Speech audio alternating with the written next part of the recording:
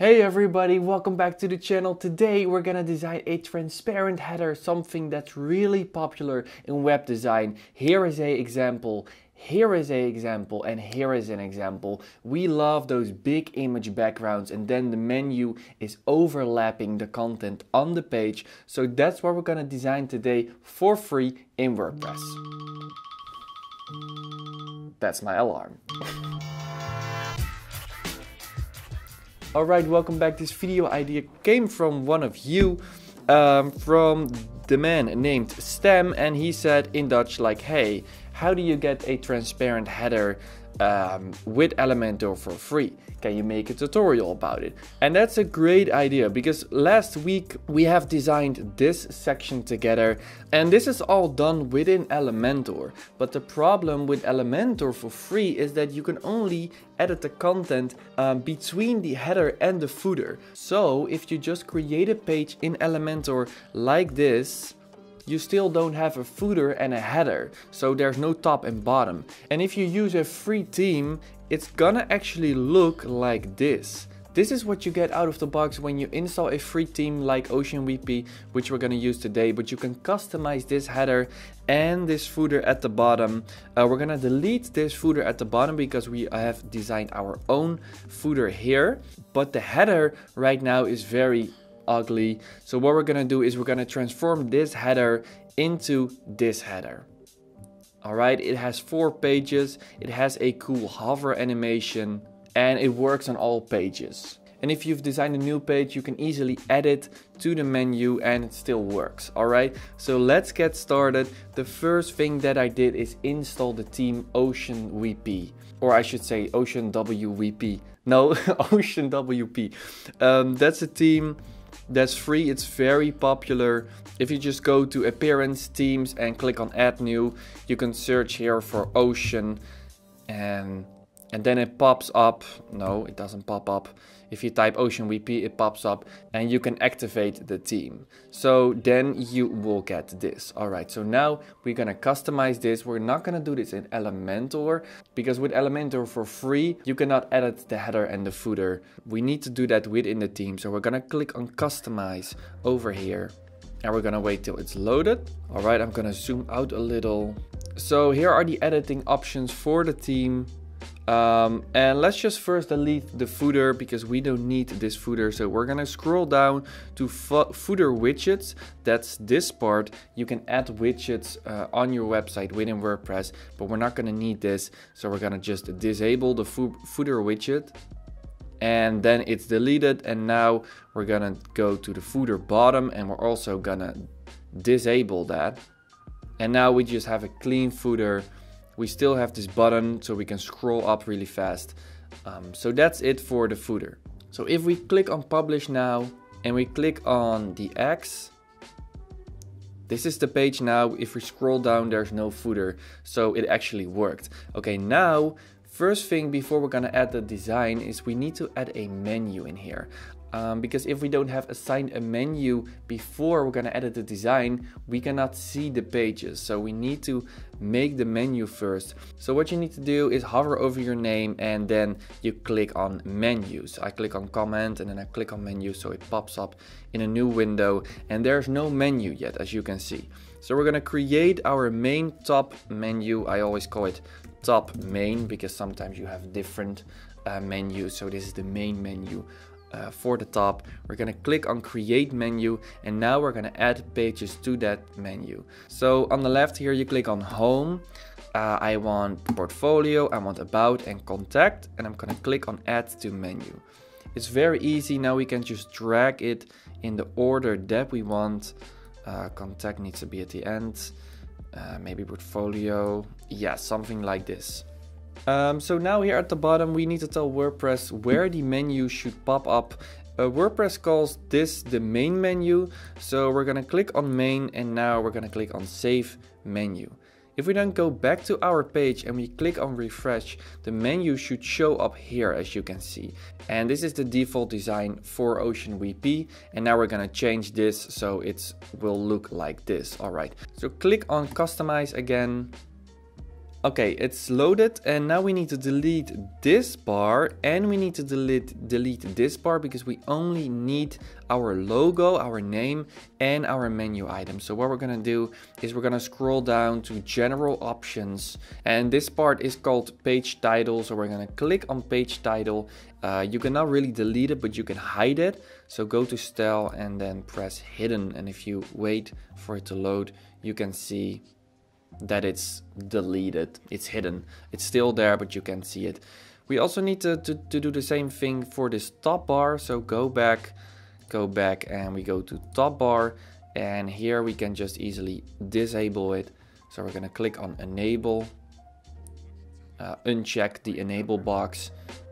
Now that's also gone. So now this already looks a lot better.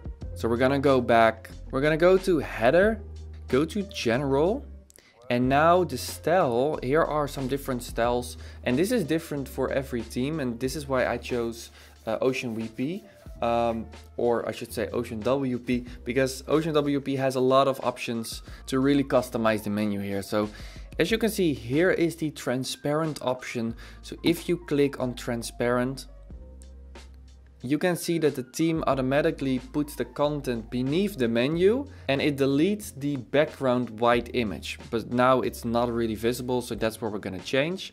First of all, we're going to change the height, because as you can see, there's a lot of white space here.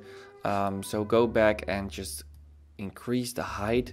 Let's just say put it on 90, for example, and disable the header border bottom. So this line will go away. Alright, this already looks a lot better. There's still a search icon here and the colors are not right. But first we're gonna change the logo. So go back and go to logo. And now we need to select a logo. So we're gonna click on select. And I've already uploaded a logo.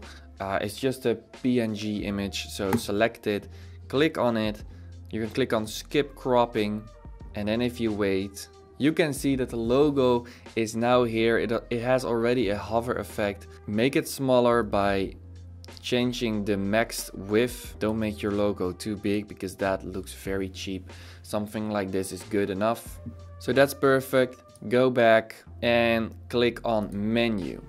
And here are some styling options that we need to change. First, there is the links effect. There are a lot of different effects. Most of them are pretty cheap. I used underline from left, and as you can see, then this line at the bottom animates in. It doesn't look the same yet, but it's the same effect. So we changed the color for the link effect to the color of my logo. So that's the color for my logo. So now as you can see, the line looks a little bit more like the design. Now we're gonna go to main styling. First we're gonna make the text white so we can actually see our menu items. So click on white. This already looks a lot better. And for the hover effect, I used a slightly darker color than white. So you can see that something is happening, but not a lot. So just go to white and then make it a little more gray. And now you can't really see it because it's really small, but that's the effect that I used. Okay, so scroll down and go to the search icon. I don't want a search icon, so I'm gonna put it on disabled, and now the search icon will be gone. Yes, now it's gone. And now we need to change the styling of the typography. We cannot do it in here. We need to go to typography, and then again, this is different for every team. So sometimes you're spending a lot of time searching in the menus. That's why I also recommend that you buy Elementor Pro, because within Elementor Pro you don't have to go inside the team settings. You can just do everything within Elementor. But for now we're using this. So let's just go to main menu, font family. We're gonna pick the font that I used for my website. Yes, it's here.